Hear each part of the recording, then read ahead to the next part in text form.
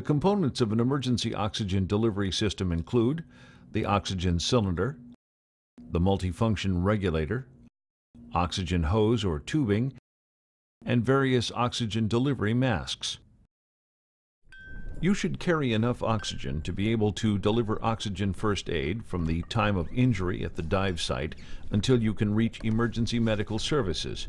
This may require multiple oxygen cylinders or larger cylinders, depending on your emergency response time and the location of the dive site. Portable oxygen cylinders can last up to an hour or more, and some non-portable oxygen cylinders can last up to 8 or more hours. The duration of oxygen supply varies based on the size of the oxygen cylinder, the flow rate, type of delivery device, and the demands of an injured diver. Cylinders are made of either steel or aluminum and are subject to periodic visual and hydrostatic testing. To minimize the risk of using an oxygen cylinder for an unintended purpose, oxygen cylinders are color-coded and cylinder valves are designed so that other regulators are incompatible with non-medical oxygen cylinders. Ask your DAN instructor or contact DAN for more information about testing periods, color coding, and equipment compatibility.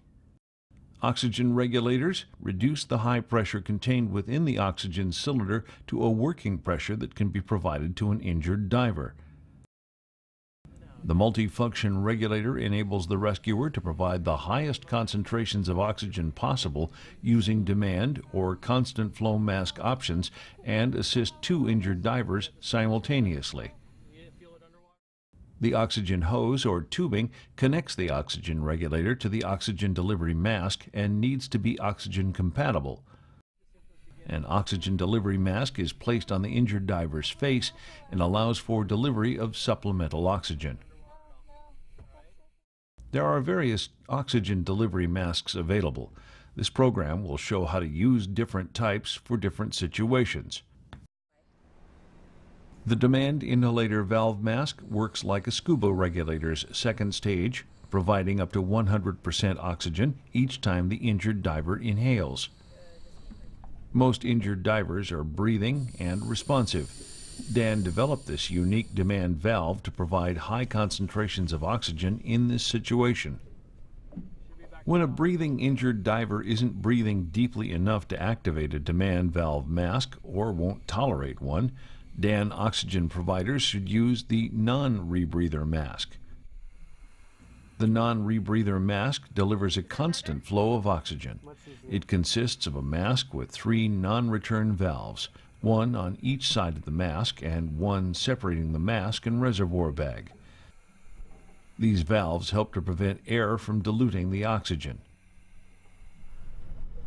The bag valve mask, commonly referred to as a BVM, is a device that can provide rescue ventilations during CPR. It requires frequent practice or use to maintain proficiency and skill. A BVM consists of a compressible, self-inflating bag and face mask, separated by a one-way non-rebreathing valve. The mask should be transparent to allow for the detection of vomit.